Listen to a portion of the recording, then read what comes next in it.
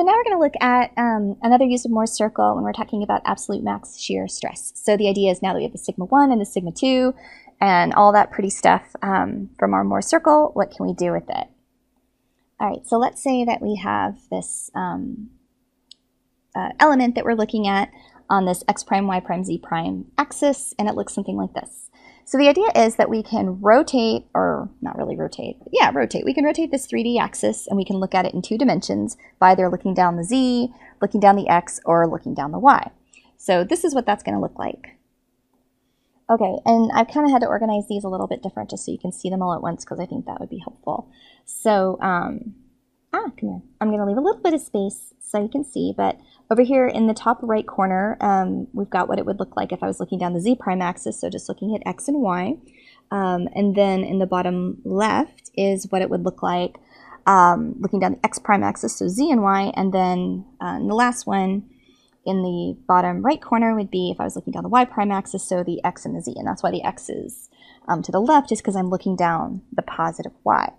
So if we were going to draw the circle of what this would look like for each of these, you would be showing the circle would look slightly different. Okay, and this is what those look like. Okay, so let's look at this one first. So the idea is this is just kind of the picture that we normally see. So that's like, I guess, the standard Mohr circle that you would have put together.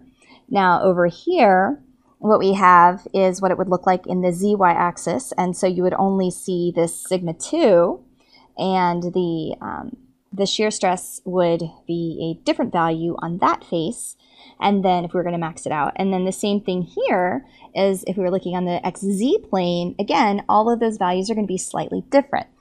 Okay, but what makes this really, really cool is what happens when we put them all on the same graph. Okay, that took a lot longer than I wanted it to because I was trying to get everything to line up and be all pretty, but this should give you the basic idea. So what this means now is if we overlay these circles, the red circle and the green circle from here, because they're both smaller, they fit inside the blue circle. So this circle happens to be the biggest because it goes from 0 all the way to sigma 1, and then we can fit the other two just right inside, and then it looks something like this.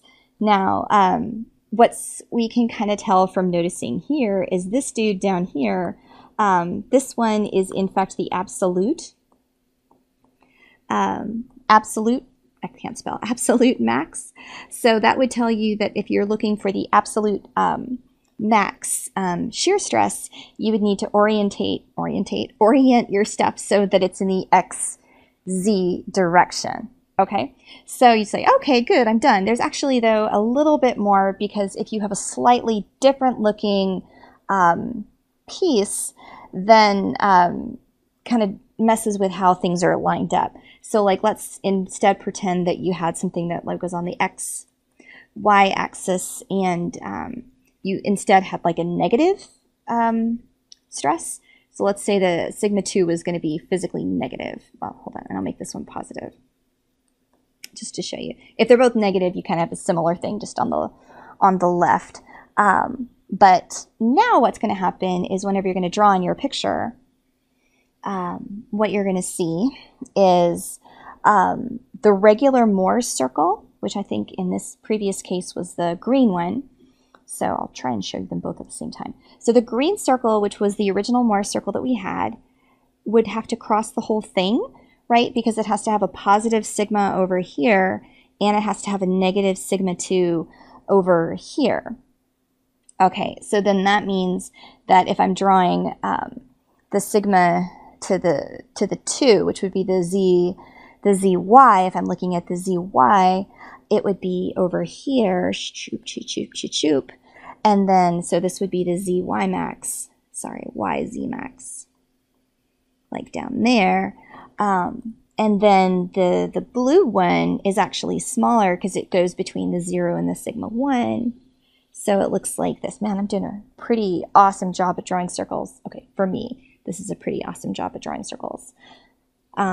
So x prime, z prime, max. So in this orientation, or in this particular situation where you have the sigma 1 is positive and the sigma 2 is negative, then that means your tau x prime y prime is the max here. It's the absolute max. Okay, so it's not that the blue circle is always going to be the max. It just kind of depends on how these circles go. So generally for these problems, what you're going to end up doing is finding where these circles fit, and then answering the question just kind of based on looking at the circle. Okay?